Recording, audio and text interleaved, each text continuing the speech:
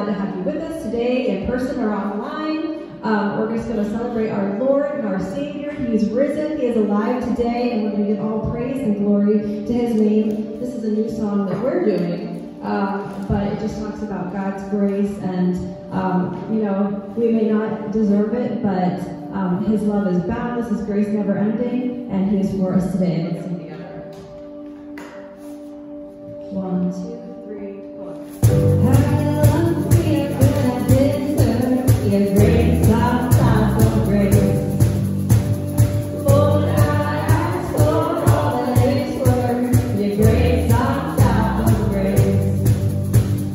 How sweet the sound once lost, now found. Heaven came down and grace rescued me.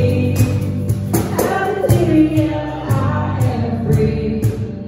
From my sin and penalty, at the cross you took my place.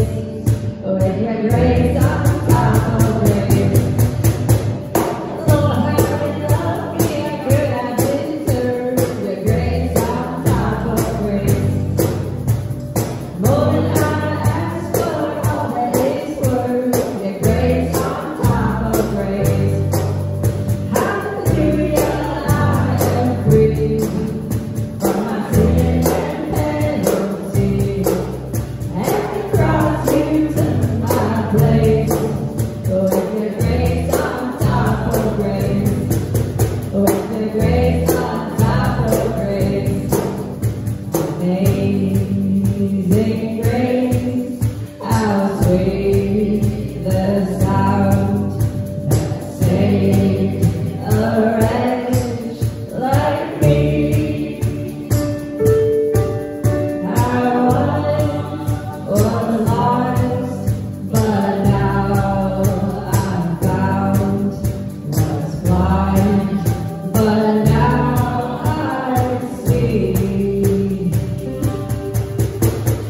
Hallelujah, I am free from my sin and penalty. At the cross you took my place. With your grace on top of grace. Hallelujah, I am free from my sin and penalty. At the cross you took my place. With your grace on top of grace. With your grace on top of grace. Yeah, with your grace on top of grace. Amen. And the next song we're going to sing is called Living Hope. And I don't know what kind of season you've been through, what kind of year it's been, but sometimes in those difficult seasons, it's God's grace, it's God's hope that allows us to continue on. And I just love the fact that we serve a God who took our place, who understands you. When no one understands what you're going through, no one understands the struggles that you face, He does. He loves you, and He's for you. Let's sing the song together, and may you find that living hope today.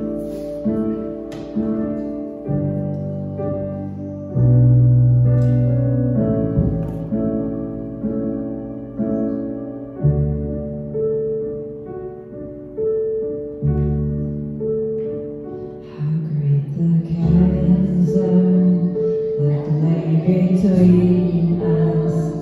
How high the mountain I could not climb. In desperation, I turned to heaven and soak your name into mine. Then through the darkness, your loving kindness tore through the shadow of our soul. The work is finished, the end is written. Jesus Christ, my living hope. Who could imagine so great a burden?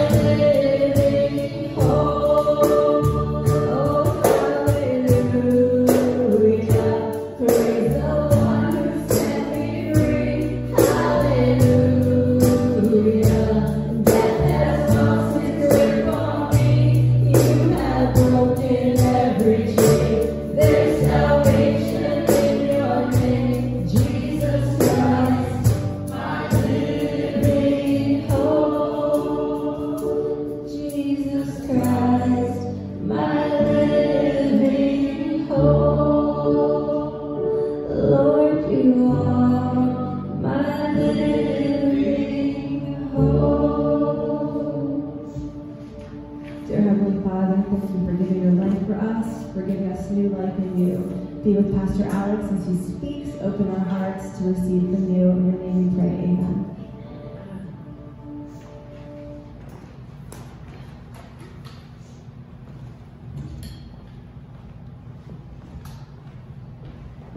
Imagine for a moment that all our phones start buzzing, you know, with one of those emergency alerts, and everybody's phone goes off like 3 seconds after each other, and everybody's like, what's happening, what's happening? But imagine it goes off and it says, the dead are rising out of their graves, zombies are overtaking America, they're overrunning the country, be prepared. Can you imagine that? Like, how would you respond to that? Now, I know a couple of us how we would respond, right? We'd be like, yes, I've been waiting for this. My buddy Austin here, he used to tell me all the time, he's like, we'd be out somewhere working in the community, or we'd be out somewhere getting some lunch, he'd be like, what if zombies attacked right now? What would you do? He was always quizzing me, keeping me on my toes, keeping me ready. So there'd be a few people who would rather go back and be like, yes, I've been waiting for the zombie apocalypse, it's finally here, I'm so excited. But for most of us, the news of the living undead would probably make us afraid, or we'd try to distract ourselves from it, pretend it's not happening. I think some of us would doubt whether or not it was actually true. We'd be like, is this a scam? Is this a hoax? And some, I think, would turn to God and look for divine deliverance. Now, I would definitely be in the cynical doubting category. I'd be like, is this some kind of Axe body spray campaign, you know, some mass marketing thing, that they have a new scent called Undead Stank or something, and they're trying to drum up excitement for it. But this morning, we aren't here to talk about the walking dead. We're here to talk about the dead being made alive. But the response to the resurrection was very much the same as our response to a zombie apocalypse would be. Some people were afraid, Some people tried to pretend it wasn't happening, some doubted, and some worshiped. Let's look in Matthew chapter 28, and we'll look at all these reactions here. After the Sabbath, at dawn on the first day of the week, Mary Magdalene and the other Mary went to look at the tomb, and there was a violent earthquake, and an angel of the Lord came down from heaven, and going to the tomb, rolled back the stone and sat on it. Now the angel's appearance was like lightning, his clothes were white as snow. The guards were so afraid of him that they shook and became like dead men. And the angel said to the women, "Do not be afraid, for I know that you're looking for Jesus who was crucified. He is not here, he has risen just as he said. Come and see the place where he lay, and then go quickly and tell his disciples, he has risen from the dead, he's going ahead of you into Galilee. There you will see him. Now I have told you." And so the women hurried away from the tomb, afraid, yet filled with joy. And they ran to tell his disciples, and suddenly Jesus met them and said, "Greetings." And they came to him and clasped his feet and worshipped him. And then Jesus said to them, "Do not be afraid. Go and tell my brothers to go to Galilee, and there they shall see me." While the women were on their way, some of the guards went into the city, and they reported to the chief priests everything that had happened. When the chief priests had met with the elders and devised a plan, they gave the soldiers a large sum of money, telling them, "You are to say, his disciples came during the night and stole him away while you were asleep. If this report gets to the governor, we will satisfy him and keep you out of trouble." So the soldiers took the money and did as they were instructed, and the story has been widely circulated among the Jews to this very day. Then the 11 disciples went to Galilee, to the mountain where Jesus had told them to go, and when they saw him, they worshipped, but some doubted. So there in that story, you see all four responses, right? Lots of people were afraid. Some people tried to pretend it didn't happen. They tried to ignore it. Some doubted, and some worshipped. And I think people are having these same responses to the resurrection, even today, even right now, in this room, in our city, in our community. Some people are afraid. Some people are trying to act like it didn't happen. Some doubt, and some worship. Which one are you? Which one am I? First of all, some people were afraid. If you look closely, fear was the most common response throughout the story. The women were afraid, the disciples were afraid, the soldiers were afraid. There was a lot of fear here. According to Psychology Today, over 60% of Americans have some unreasonable fear. They have an unreasonable fear of something. Maybe it's spiders, maybe it's snakes, maybe it's speaking in public. You know, we all have some unreasonable, or most people have an unreasonable fear. Most people are paralyzed by something that won't really hurt them. As human beings, we're really a fearful people. You probably have some fears in your life. Maybe this week you thought about some fears. You're like, there's wars, there's pandemics, there's job insecurity, there's economic inflation. Like, there's a lot of things to be fearful about. Our news channels play on our fear. Marketers exploit our fear. But do you know what the most common command in Scripture is? Do not fear. That's right. The most common thing that God commands his people not to do is don't be afraid. Now, I've heard lots of messages where priests and pastors stand up and shout about greed and lust, and we should, because those are destructive and they hurt people and they hurt relationships. But you know what I don't hear a lot of time? People standing up here and saying, don't be afraid. But that's what God commanded us over and over again the most. The most common message God has for humans is stop being afraid. I'm with you. I'm for you.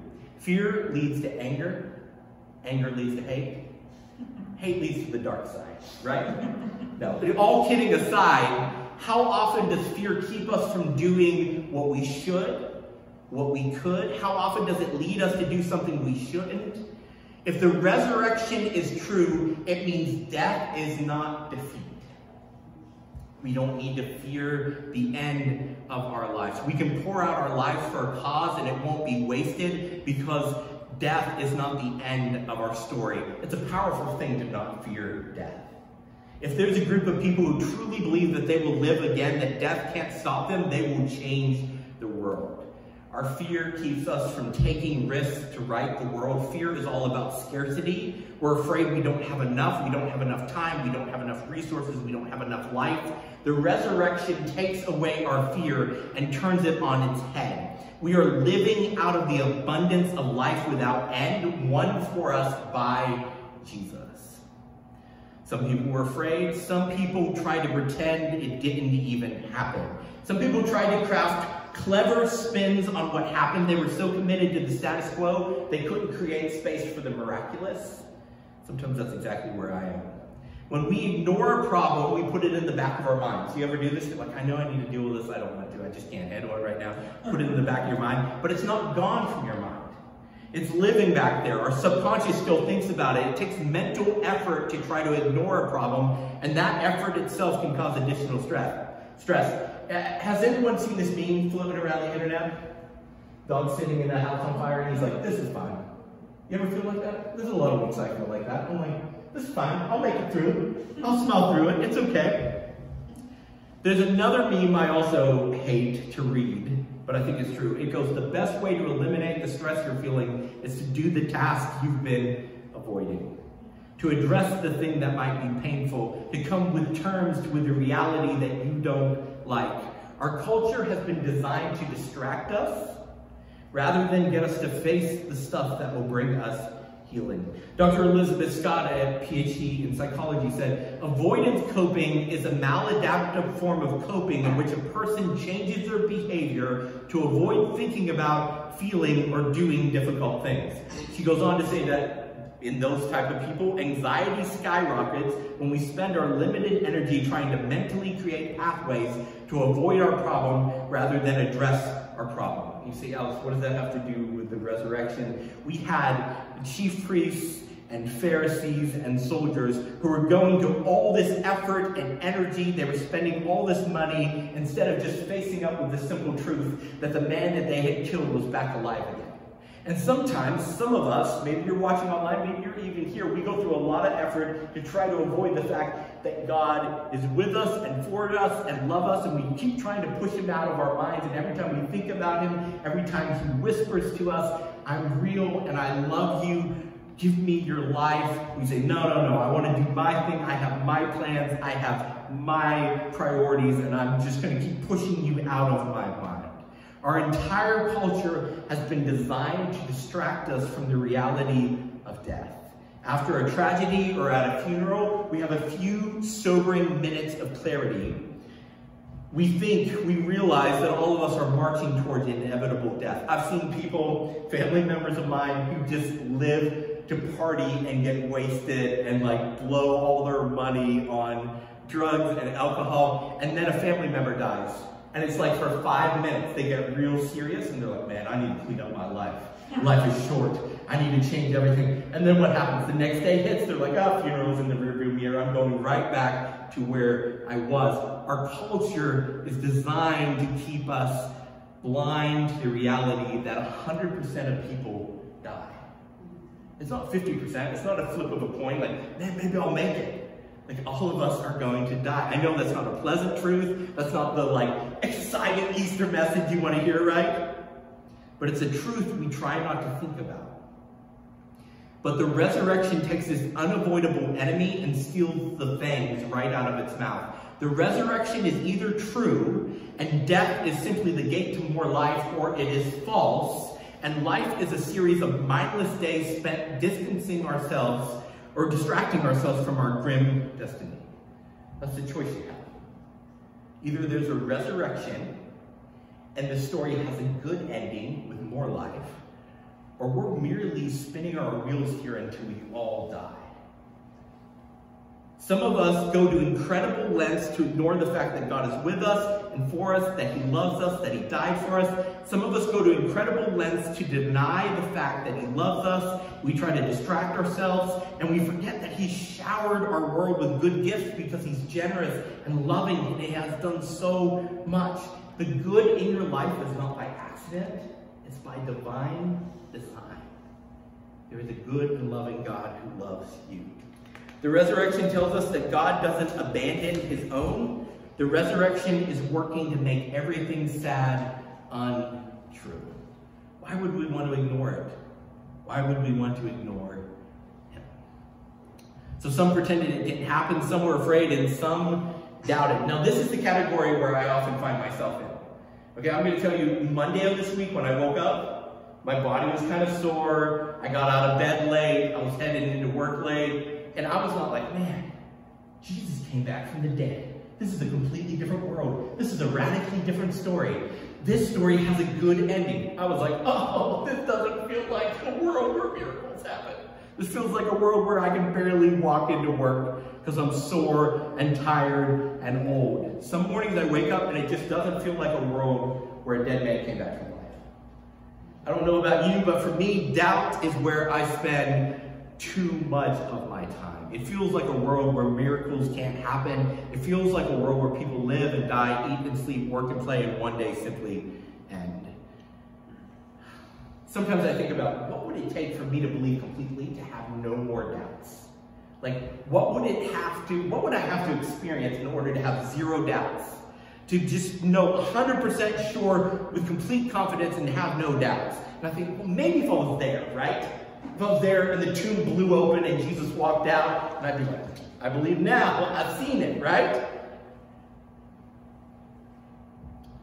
I think if I could only see the resurrected Jesus, then I would have no doubts. But what does it say here in this passage? Verse 16, or verse 17, when they saw him, they worshiped, but some doubted. Even seeing him, some doubted. That'd probably be me. I'd be the one there where I'm like, he's a hologram. Like, is he even real, you know? Al talked about Thomas a few weeks ago, and Thomas was like, let me touch your scars. Are you really, or are you a hologram? He didn't know what holograms were, but I would think that seeing would be believing. And yet these people saw him. They saw him publicly executed, brutally murdered, and raised again, and yet they had doubts. Now, a pivotal moment for me was when I was in college. I had lots of doubts about Christianity. I was like, okay, my parents taught me this thing. Do I believe this? Is this real? Is this true? Is this not just a nice fairy tale story? Is this real? And I remember wrestling with, do I believe? What do I do with my doubts? And I started thinking, like, if I saw it, then I believe. I need to see these things to believe. And then I thought, you know what? I still won't believe. Because I would assume I was on an alien spaceship and they had me hooked up to some computer simulation. I was in some Matrix, and that's what I was seeing. So whether I see it or not, I'm still going to have to exercise faith. I have to believe this isn't a simulation. You know, some of the world's smartest people now say, oh, we think the world is just a big computer simulation. I'm like, oh, Elon Musk, you've been watching too much Matrix movies, right? But if I saw that, I would still have doubts. And so what I realize is, it's not that I haven't seen enough. It's that I have to choose that despite my doubts, I will exercise faith. See, faith isn't the absence of doubt. See, did a dead man come back from life? I believe that. I want to believe that. Am I 100% sure? How can I be 100% sure of anything? Right? Like, we can't be 100% sure, but I think that if you look at the evidence, you consider the alternatives, and you say, I am going to act on something that I hope and believe is true despite my doubts. Faith is not the absence of doubts. It is acting despite your doubts. Alfred Lord Tennyson once said, there is more faith in honest doubt than in just mindlessly reciting the creeds. What would it take for you to believe in the resurrection? Think about it. Like, if I saw this, then I'd absolutely believe in the resurrection. What would it take for you to become a student of Jesus' way of life? What would convince you? Maybe you don't need that. Maybe even if you had that, you would still have more doubts. You would have new excuses. Maybe right now, right here today, you have everything you need to believe. And the question is not, why don't I have more? The question is, will you believe with what you have? And finally, some worshiped. Some were afraid. Some pretended it didn't happen. Some doubted, and some worshiped. Some, not all. We see the women bow down and worshiped. Some of his disciples worshiped but doubted.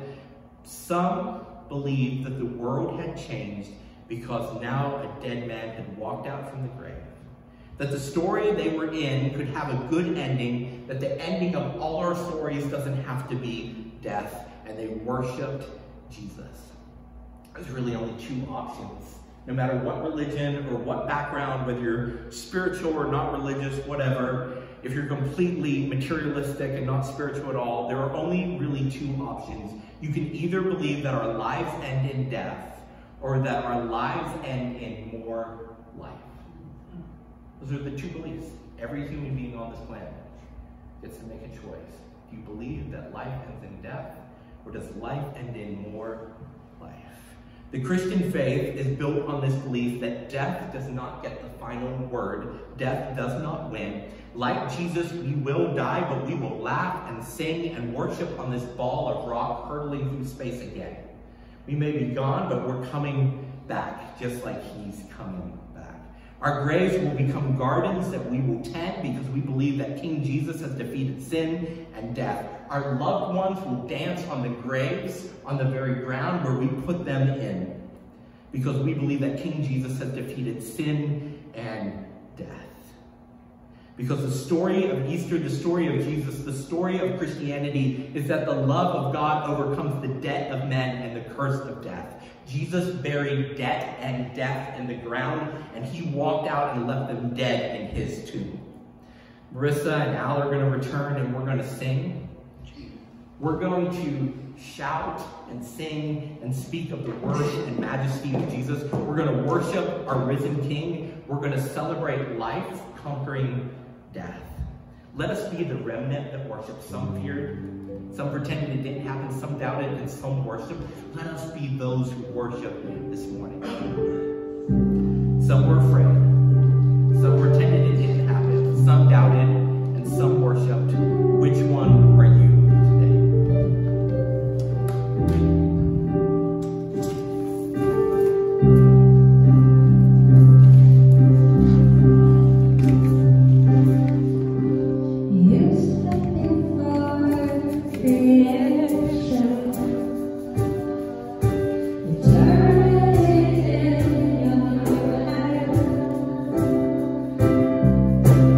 You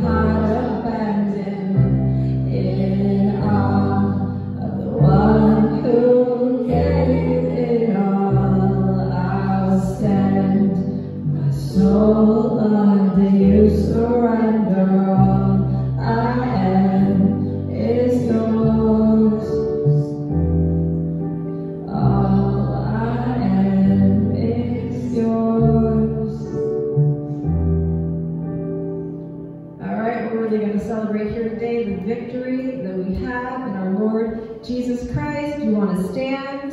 We're just going to give everything, all the praise, all the honor to his name.